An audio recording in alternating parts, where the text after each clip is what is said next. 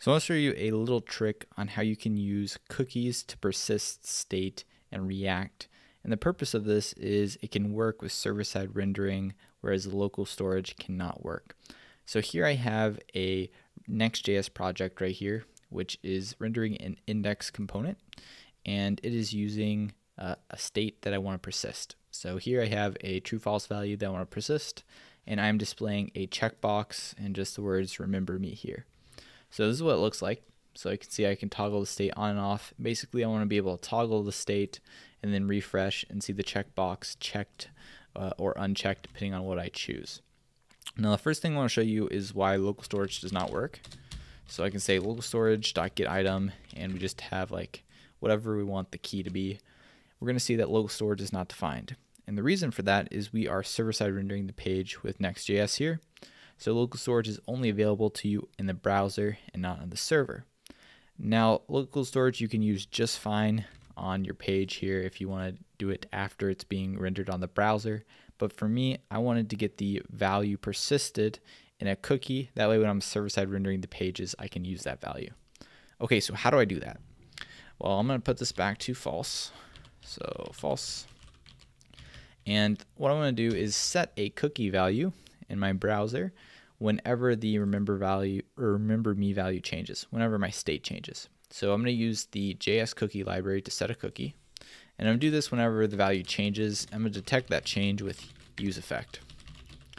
So whenever remember me changes, I'm going to say cookie.set remember me and set the value there. So now if I come back over to my browser and then we check off this, and we can do a refresh, we can see the value show up there. Uncheck, refresh, we can see the value is false there. So now as I basically check it on and off, the value is being set as a cookie.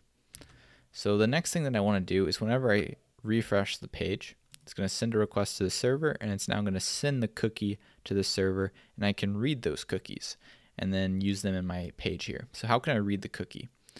Well, we can get the value of that cookie in our getInitial props here. So we have access to a request object in our context. So here I'm going to say const cookies is equal to parse cookies and pass in my request object.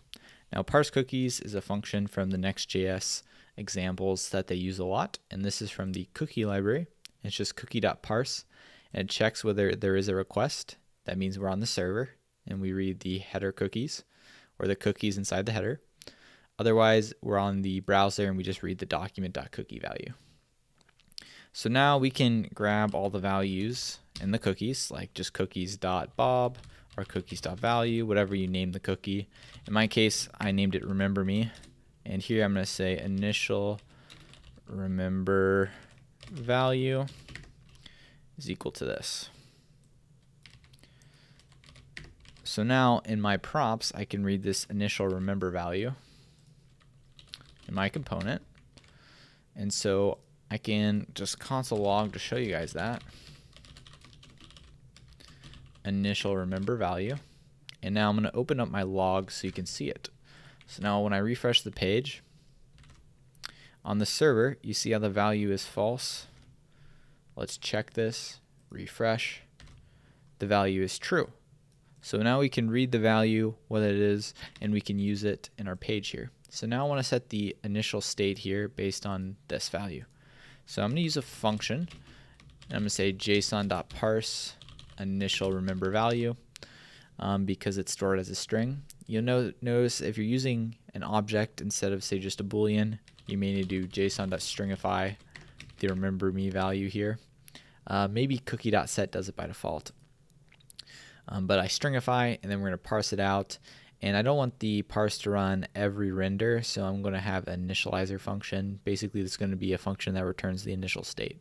In this case, the parse value of this. And there we go. So let's see this in action now.